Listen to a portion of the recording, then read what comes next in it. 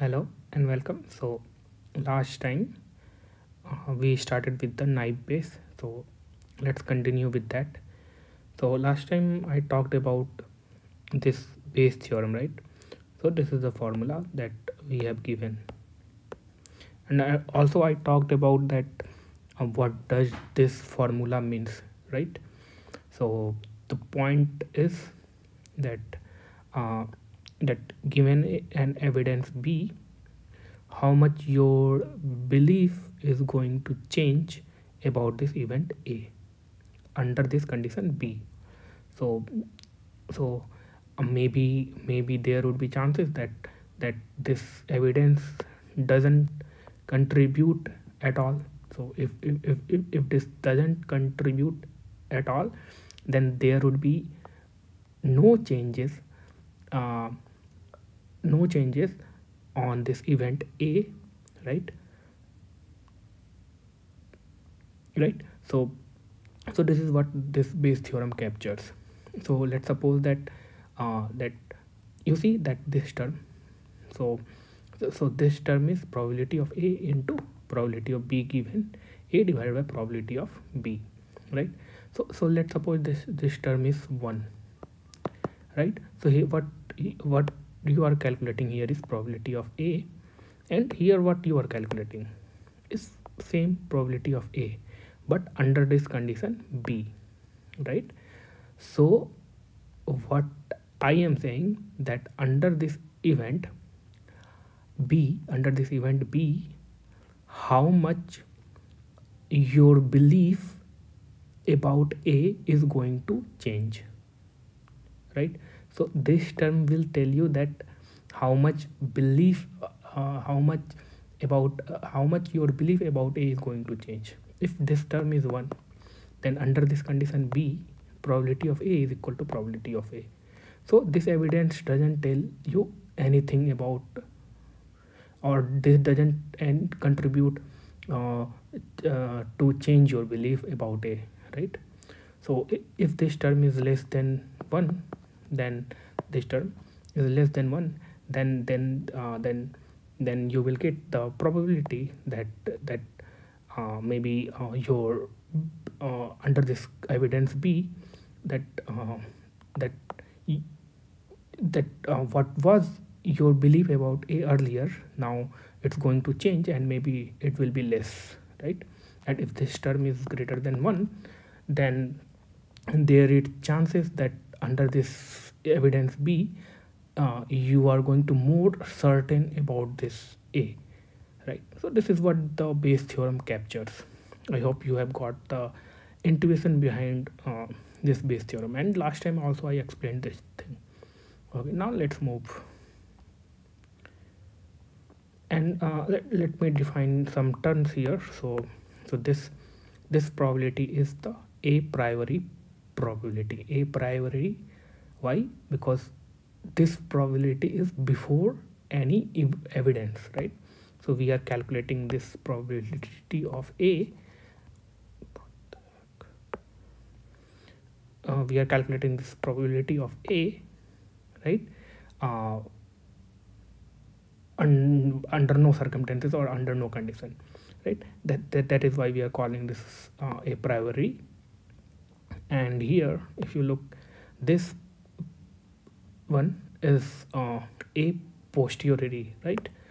Because why we are calling it here, if you see that post is there. So what will be the updates on your belief about this A after getting this evidence B? So this is the a posteriori probability, right? And this term is this one is measurement of B under certain condition. So under condition A, right? And this is the measurement of B under all condition. So this evidence, so overall point is that this evidence may happen under this condition A, or it may happen when A is not, right? So this denominator terms captures the measurement of B in all scenario, right? And whereas this captures the measurement of B under certain condition. That condition is imposed by this event A, right? So that was all about the terminology. Now let's move to next. Okay, now there is types of model. So I just wanted to give here the introduction about that. We have two types of model here, that is discriminative model and generative model. So why I have introduced this, because just because we have gone through this regression, right? And also we will be going through this naive Bayes. So this naive Bayes falls under this generative model, right? And this regression, this falls under this discriminative model, right? So we have this two type of model. So let's have an overview, and just we can go through that what is the difference between them, right?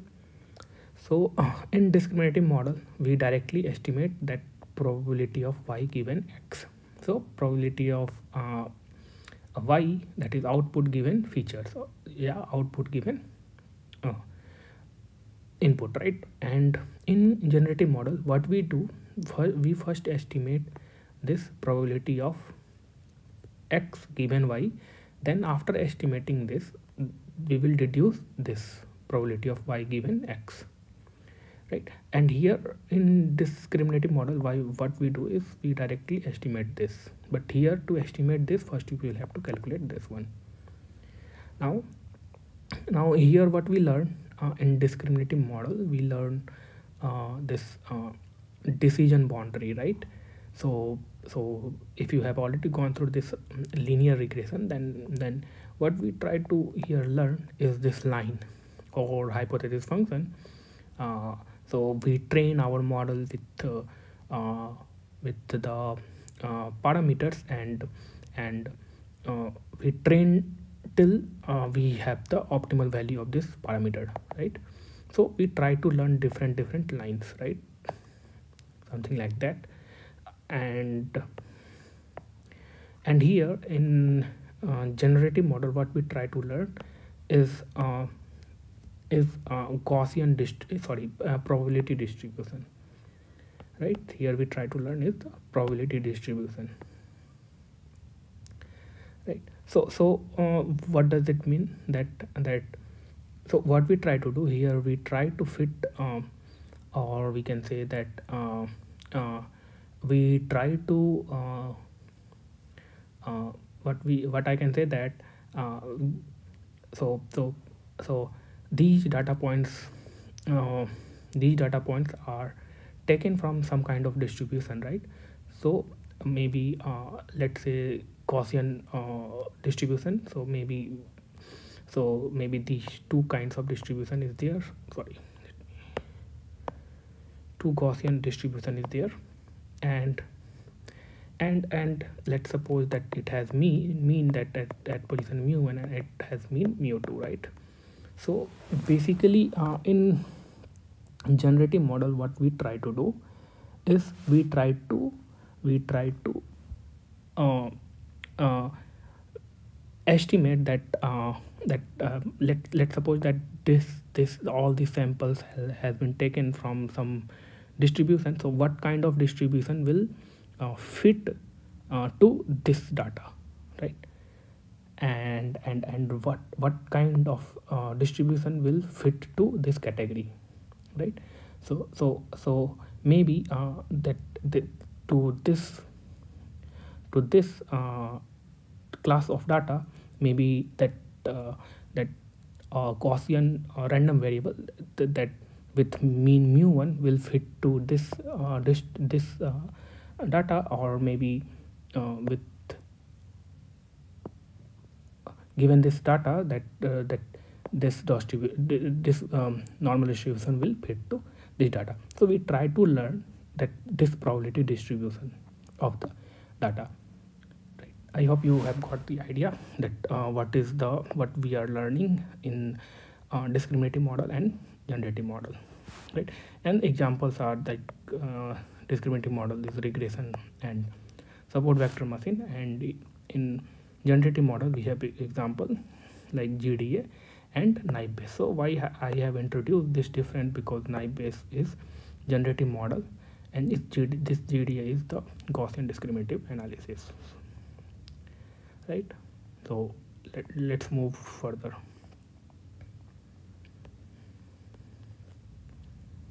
Okay, so in naive Bayes we have the three type of classifier, uh, that Gaussian naive Bayes, Bernoulli naive Bayes, and multinomial naive Bayes. And these two, that Bernoulli naive Bayes and this multinomial naive Bayes, are have input or feature that is of discrete nature, right? So here also that feature will be discrete, but in Gaussian naive Bayes the feature will be continuous, or the input will be continuous. So this is the main difference between this Gaussian.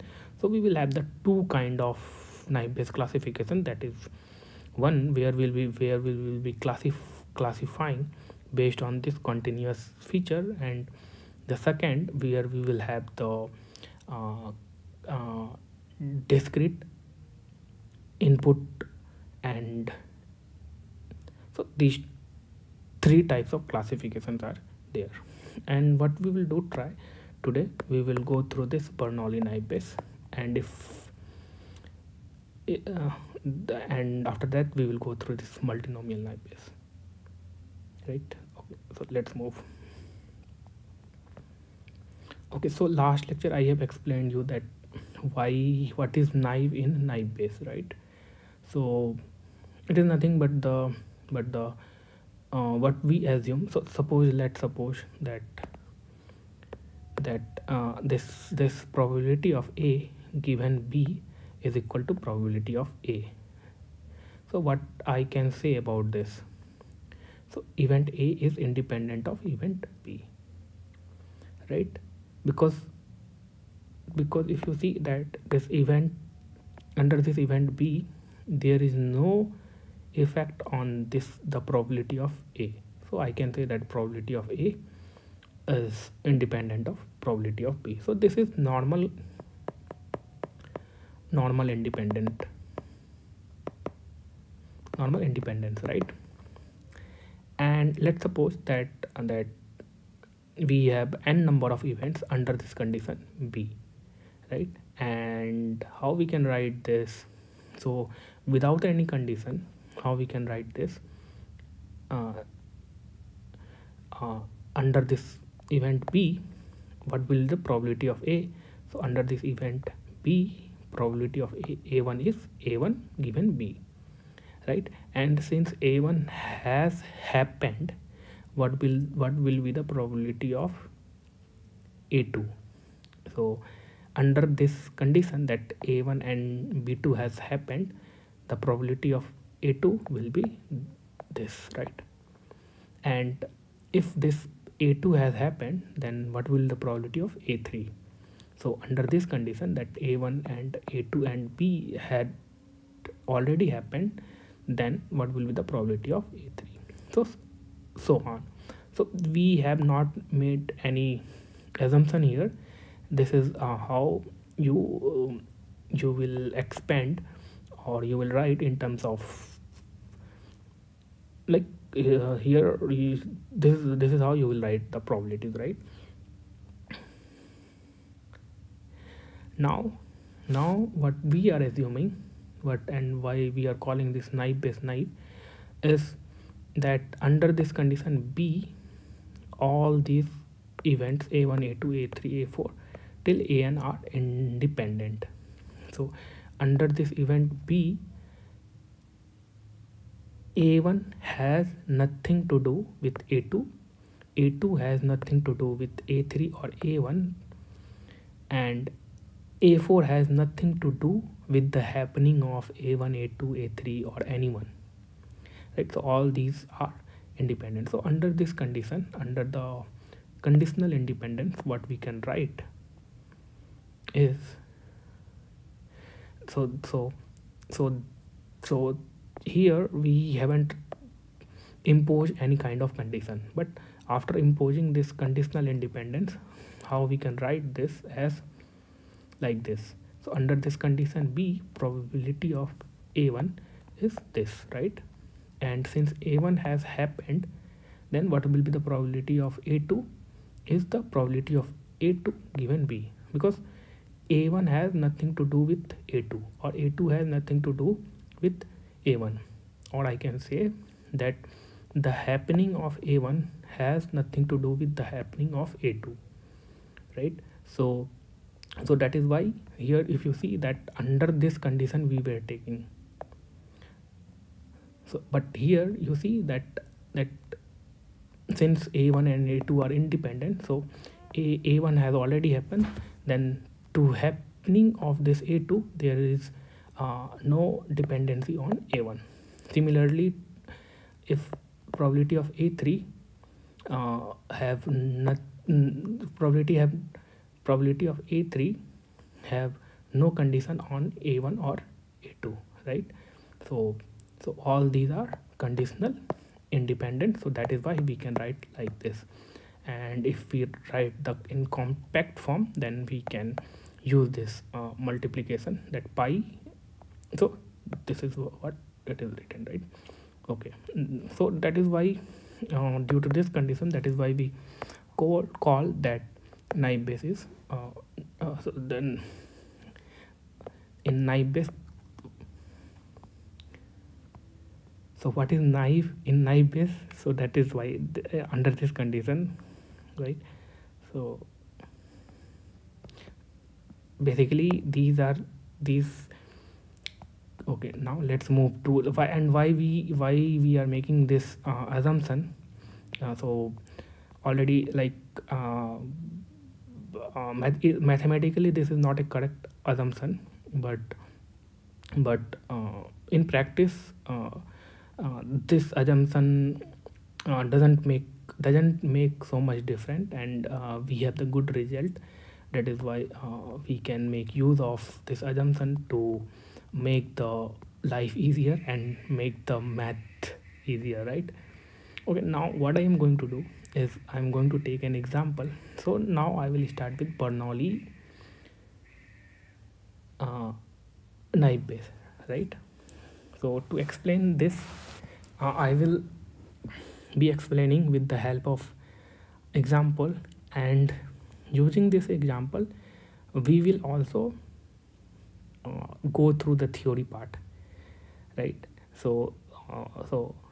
The main goal of this example to go through the Bernoulli naive base. Okay, now if you remember that that what kind of problem we were solving is the classification problem, right? So and when I started this lecture, then I gave you an example of spam classification, right? Where we want where a given new mail that is coming into your inbox, and we want to classify this if this mail is spam or not a spam, right? Okay, so how you are going to make that prediction? The first of all you need, so based on the previous mail or based on the previous data set, that where you have already made some kind of classification that this mail falls under spam, this mail falls under not spam, right? So these trainee data set you will have already, right? And you will train your model based on your trainee set, right? Because in trainee set you will have lot of example that some of the mail will belong from the spam and some of the mail will belong from the ham or not a spam, right? And what is the problem statement? That given a new mail you want to predict now that it is a spam or a ham, right? So So now that is one problem statement that you can make use of that naive base, and you can make such kind of classification that will predict that mail is spam or ham. And one more thing, that we can use the naive base in document classification, right? So I will be taking a similar kind of thing in that document classification, that you will given certain documents, and now a new document came into picture. Now you have to find that certain documents will fall under this. So we will have basically, so uh, so certain documents will fall under uh, maybe a certain class, right? Okay, so I will be taking the example on the document classification, or you can, so this is the example. So let's start with the Bernoulli naive base. So let me first of all explain you what is the problem statement.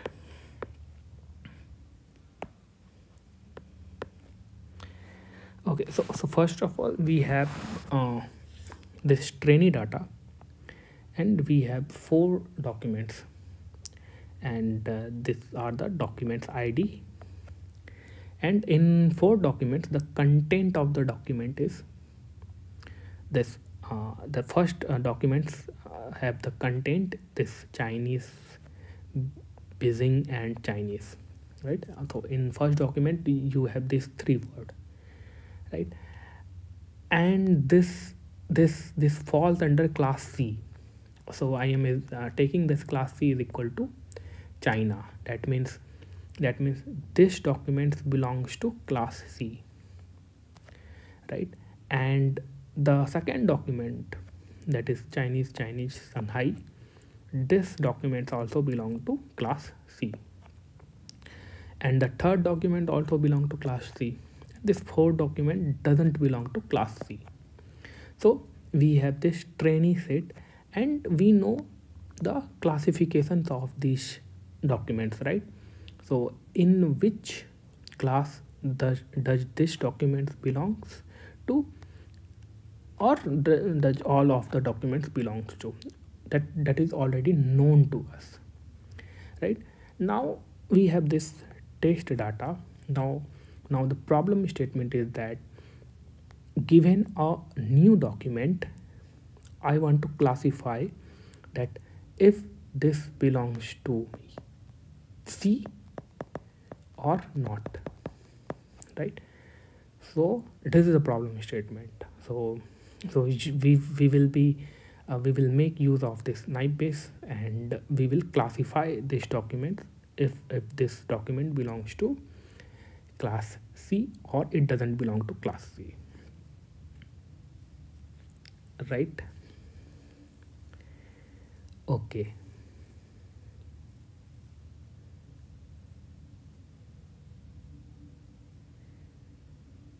Okay.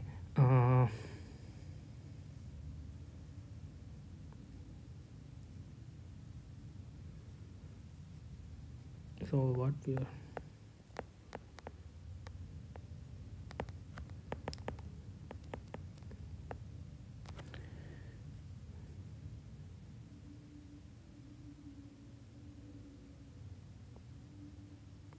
okay, now let me tell you about this vector, that is the feature vector, or you can say it, in case of the document classification problem, you can call it as a vocabulary.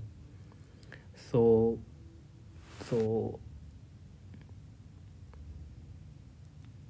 so how we are going to form or make this vocabulary.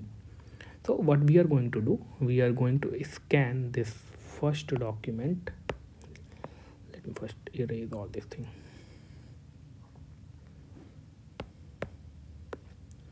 So we are going to first scan this first document. So this vocabulary is made out of this trainee data, right? So what we are going to do, we will scan this first document, and whatever the word we are facing, that we will put here, right? And only one time, right? If Chinese is already there, then that will be introduced in this vocabulary only one time. And so Beijing is new to this vocabulary, so we will introduce here, and this Chinese has already been introduced, so no need to do that, no need to do. And Shanghai. So you got the idea that how we are uh, forming this vocabulary, right? Okay. So if you see that, so we have taken very small document, and even the content of this document is 3 word or 4 word, right? And suppose, so let's assume that you have the very long documents. You see that maybe you have one document that is of 10 pages, and the second document of maybe 5 pages. So you can see that how long this vector is going to be. So this vector will belongs to some n dimensional space, right? So that n can be maybe 1000, 10,000, right? So this is going to be very long vector, and that is why the dimension would be very high, right? So let's talk about this example only. Here we have this x. Now after forming this x, what we are going to do, we are going to vectorize our documents. So document 1, document 2, document 3, document 4. So these all belongs to our training set. So what we are going to do, we are going to vectorize. I mean to say that we are going to assign 1 if the document content belongs to this vocabulary, right? So this is the document, this is the vocabulary, all this vocabulary, right? And this is the document 1. And now let's look at this document 1. So Chinese belongs to document 1, right? And do we have this Chinese in vocabulary? Yes. So we will assign this as 1, right? And this Beijing is also in document 1. Do we have this vocabulary in our do we have this word in our vocabulary? Yes. And this Shanghai is not in document 1, so we will assign 0, and so on.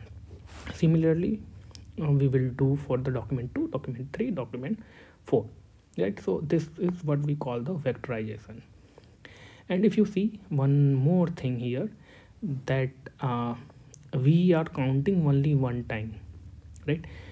If you see, look at this example 1, Chinese has occurred 2 times, right? But we are not worrying about the occurrence of how many times it is occurring.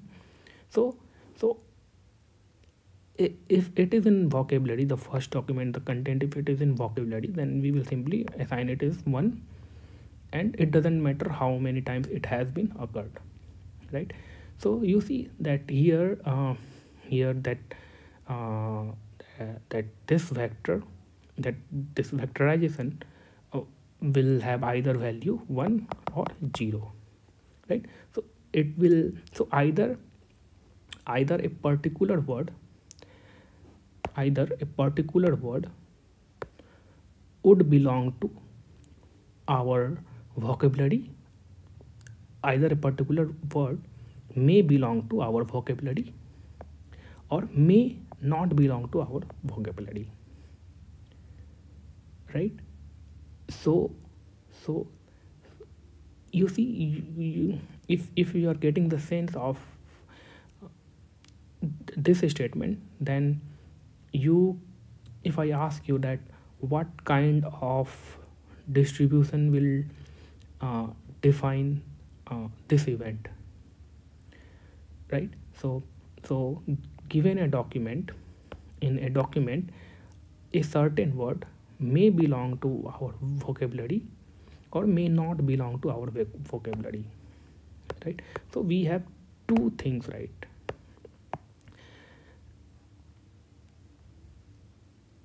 So this is nothing but a Bernoulli event where we have two things, success or failure, right? So here, what is success or failure? If from a certain document, if a particular word belongs to our vocabulary, then it is success.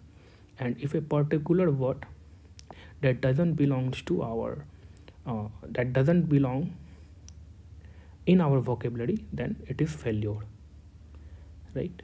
Okay, now we have done the vectorization. Now let's move to next. Okay, now this is what the problem statement is, right? Given this document 5,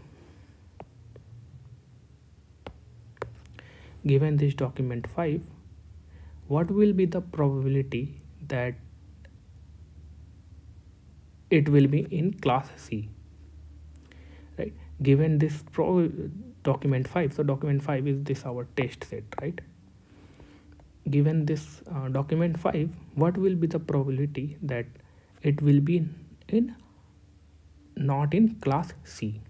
So ultimately what we are going to do, we are going to find some probability that it will be in class C and some probability in that it will be not in class C, and maybe we will get like 0.6 for this class C and then 0.4 for this class that it doesn't belong to class C. So after calculating this probability, now we will make the prediction that it will belong to class C or not.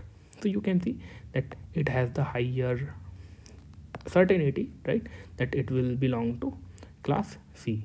So we will assign this D5 to class C, right? So this was the problem statement. Now we have written down it at the mathematically, and if you see that somehow this falls under this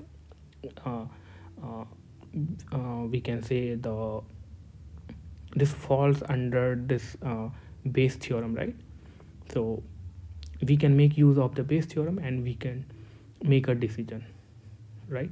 So given this evidence D5, how much, so you see that you have this C event, right, already. So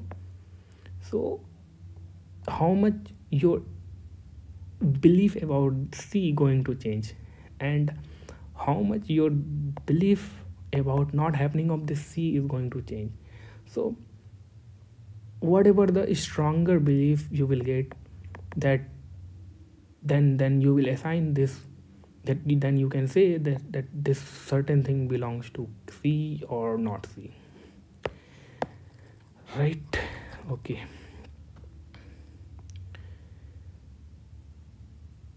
okay.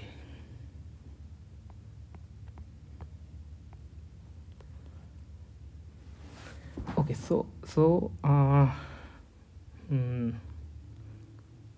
okay, so if we let's look at first this one. So this is what we are trying to do, right? Probability of C that given D5, right? So under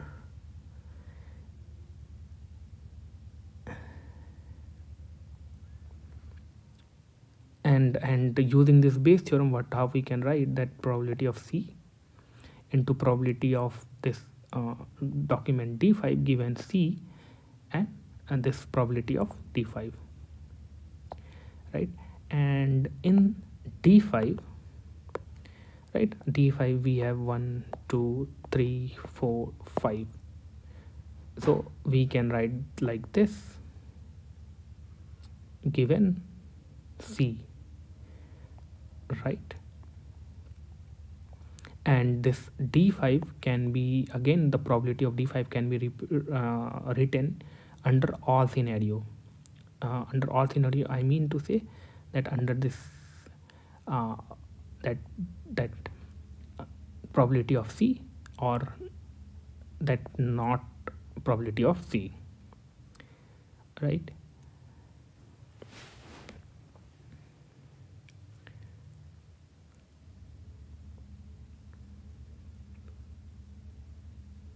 And again, we can write this term in terms of but we are assuming that that all of these a1, a2, a3, a4, a5 are conditional condens conditional independence, right? So under this C, all these a1, a2, a3, a4, a5 are conditionally independent, right?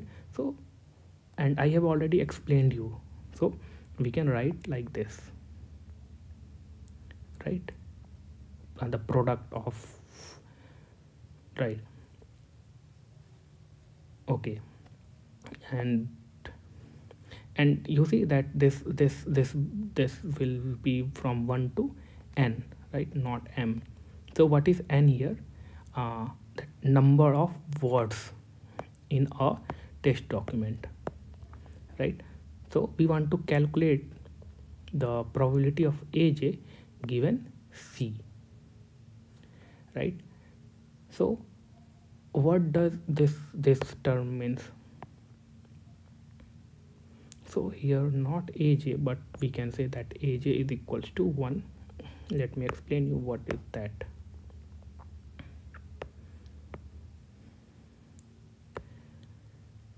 Equals to 1, right?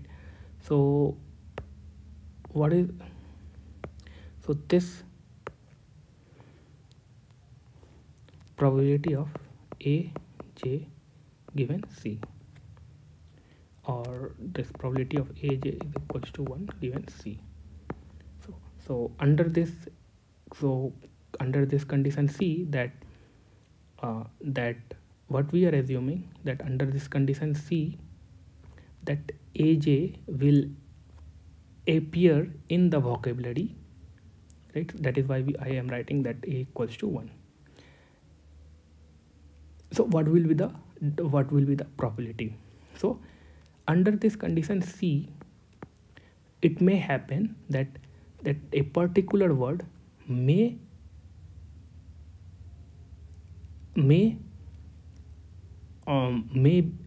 appear in vocabulary or may not, right? So that is what I was explaining earlier, right? So given a document, so that is what the Bernoulli, that we can make use of the Bernoulli. So all these data points are the sample of the Bernoulli distribution, I can say, right? So this you will have to understand, that probability AJ equals to 1, that means that it will appear in the vocabulary, right? So given this condition C, that so given this condition C, that what will the probability that this particular word will appear in the vocabulary?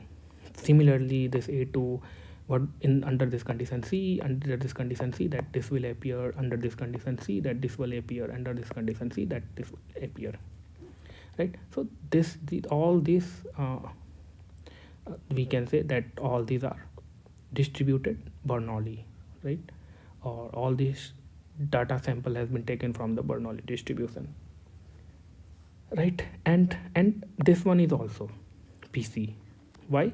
That it has also the 2, right? C can be yes or no, right? So success or failure, right? So overall point is that, let me first of all clear this.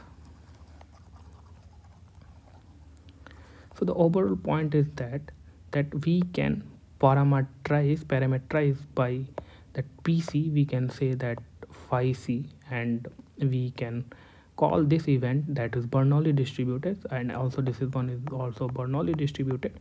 All of these events are Bernoulli distributed, so we can parameterize by these variables, right? So this is what I have written here. So this is also the yes or no, right? Yes or no. So this is Bernoulli distributed, and what will the probability that under this condition C that a certain word will appear in a vocabulary, or it may not appear in the vocabulary. So this is also the Bernoulli distribution, that all these data points are taken from this Bernoulli distribution. And similarly, under this C bar, that a certain word appears in a vocabulary, this will be also in Bernoulli distribution, right? And how many parameters we will have, right? So you see that, so let's focus on first of all this one.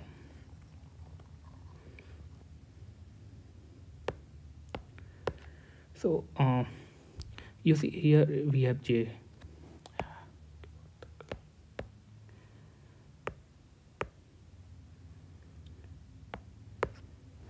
Is J, right? So we are going to calculate this probability for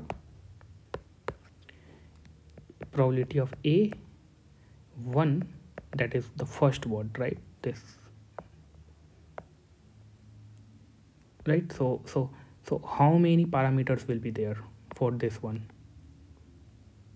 So we will have 5 parameters, right?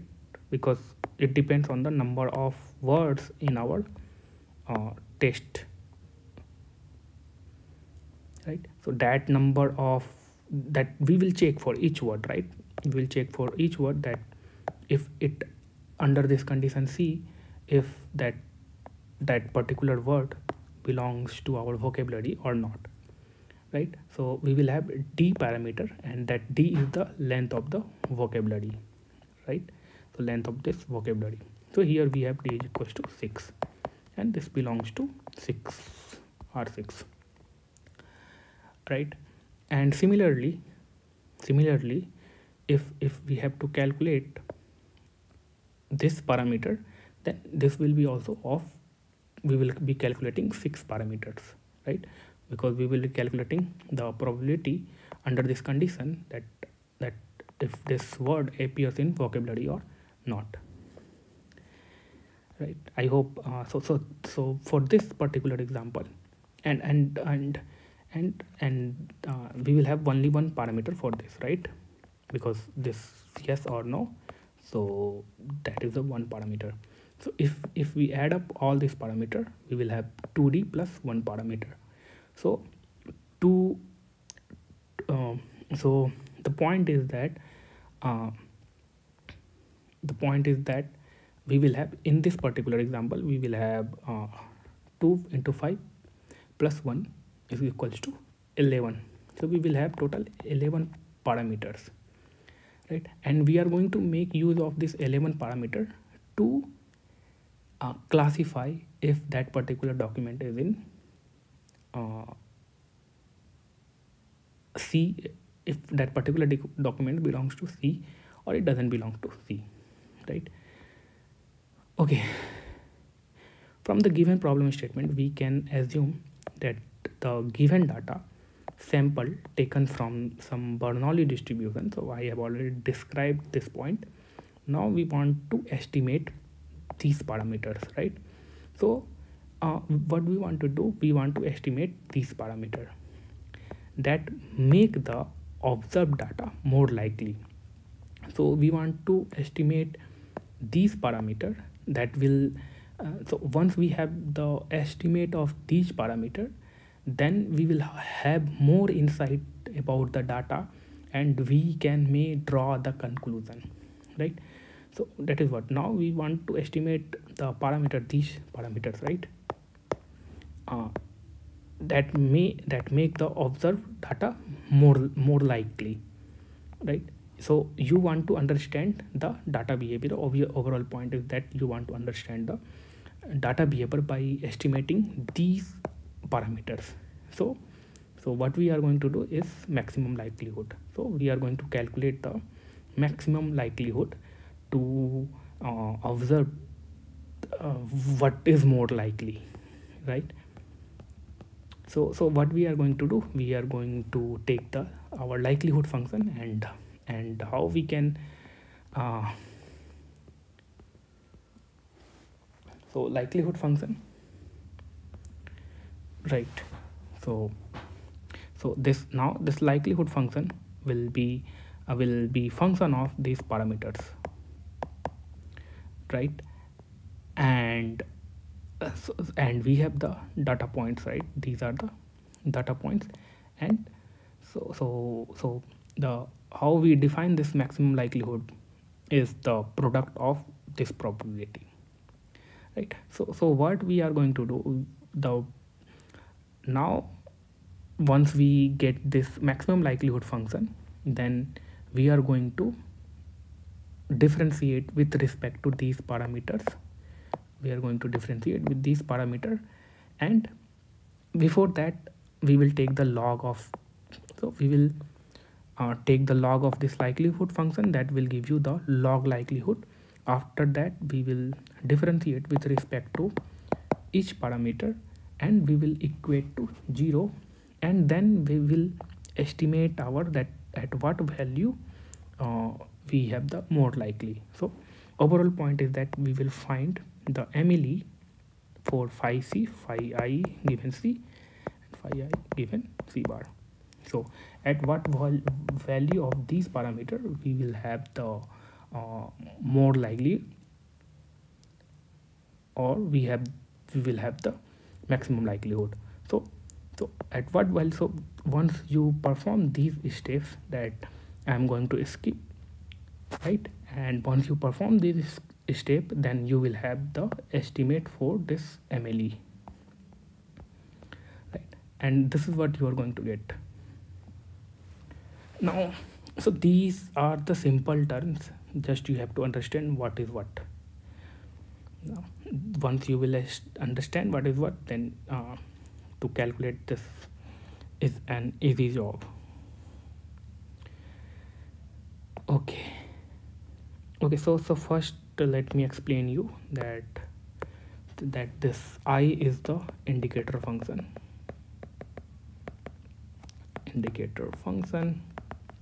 and if something is written under this I, and if something is written under this I, that is some condition is written under this I, and if this is true, then it will return 1, and if it's false, then it will return 0. So this is what the here I have written the indicator function, right? So after performing this step, you will get the MLEs, that maximum likelihood for our parameter. So these are the 3 you are going to get. Right, so this is the indicator function that here I have also written. So let's try to understand this first one, this one. So if you remember that what it was nothing but this phi c was the probability of c, right? And c was the two thing that it will be yes or no, right? So if I ask you that from this given data set, what will be the probability of c, it will be, you can easily calculate that it will be 1 by 4, right? And what will be the probability of c bar, it will be 1 by 4. Sorry, this is one is 3 by 4, and this will be 1 by 4. So this is what here we have estimated, right? So you see that this yi belongs to the output, right? So we have this yes, and no. So what we are doing here, that we are going through each example set. So we have m is equals to 4, each trainee set, and we are going to the each output, and if it is c, then it will that statement will be true, and indicator function will be return 1, and we are going to sum up, right? So what is happening here, that this will return, it will check the first, then second, that loop, then third. So what will simply, it will be 1 plus 1 plus 1 divided by, this is the total example, that is 4, that 3 by 4. So we have already calculated this probability of c. So that is what this all indication means. So you do not have to worry about this all indication. So these all are the easy. Overall what we are doing is the counting using the indicator function and nothing else, right? And if you remember,